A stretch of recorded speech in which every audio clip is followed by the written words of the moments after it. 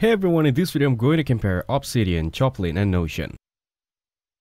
Obsidian, Joplin, and Notion are three of the most popular note-taking apps. Obsidian is a powerful Markdown-based note-taking app focused on local storage and privacy. It excels at linking notes together, helping users build a network of ideas or a second brain. The app offers extensive customization through community plugins and themes. It is best suited for individual users who prefer offline functionality and data control. On the other hand, Joplin is an open-source note-taking app that supports Markdown and end-to-end encryption. It allows users to sync a note across devices using services like Dropbox or WebDAV. While the interface is functional, it may feel less refined compared to other modern apps. Joplin is ideal for users who prioritize privacy, data ownership, and open-source tools. Meanwhile, Notion is a cloud-based workspace that combines note-taking, databases, and task management.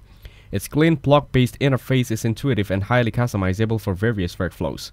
However, the app depends on internet connection and has limited offline capabilities. Notion is best for users who need collaboration features and a visually structured organization.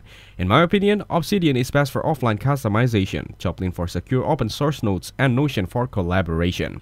Thank you everyone for watching this video. Hope you get some value. Make sure to like the video and subscribe. Goodbye.